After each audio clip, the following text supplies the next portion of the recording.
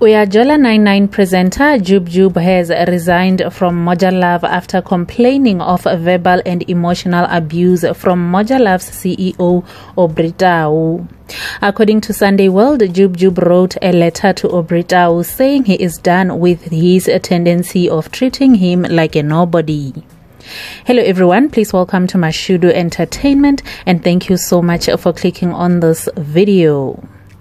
Jub reportedly stated in his resignation letter that the verbal and emotional abuse in the work environment from the CEO himself and continuous threats about losing his job made him resign. Jub also said the arguments which erupted before shooting UyaJola's episodes made his life at the channel a living hell. Jub further stated that Moja Love's refusal to allow him to exercise his creativity to host the show freely also made his job unbearable.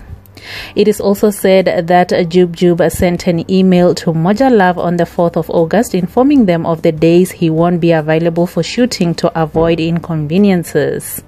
But he was still sent a work schedule, adding that his legal team even sent an email to Moja Love about his grievances, but they disregarded it and ordered him to work.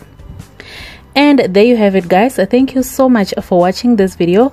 Please do leave your thoughts in the comment section down below what you guys think about this. Also, please remember to like the video and subscribe to the channel for more on entertainment and celebrity news. Bye guys.